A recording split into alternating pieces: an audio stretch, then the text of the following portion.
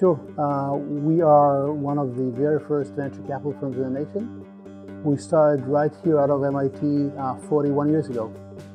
And we've kind of followed the Boston entrepreneurial development, if you will. We moved to Waltham in the mid-90s, where the big data communication companies were. And recently we moved back to the MIT area, given all the kind of new and exciting developments here around MIT. So I moved from New York City. My other startups were in New York City. Moved up and I was an engineer. And being kind of a serial CTO and engineer, it was way easier to hire in Boston.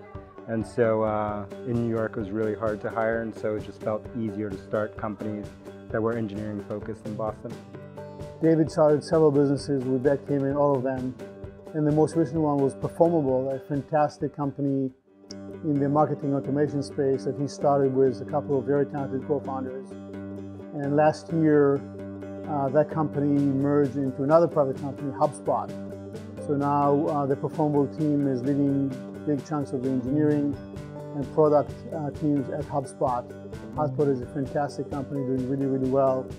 We have this bounty idea, so if you refer a developer and we hire that developer, we'll pay you $10,000 and now $12,000. And that usually happens the second month after they're there full time. So we just write them a check, present them with a big giant check and then a real check, and we pay them. And then we, on the flip side, on the developer side, I think we give them like $4,000 or $5,000 to like set up, like buy a machine, buy multiple monitors, buy standing desks, whatever kind of thing.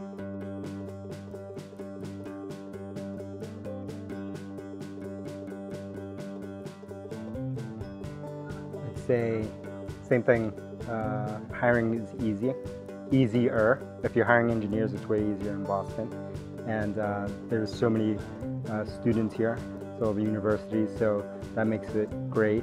And you have access to capital, you have access to all the things that you have in New York and California and other places, but it's just a smaller, kind of friendlier environment. It's a fantastic ecosystem. You have many of the ingredients that one needs for that soup, if you will, that we call startups. You have fantastic universities here, you have capital available, you have talent that can recruit from larger portfolio tech companies.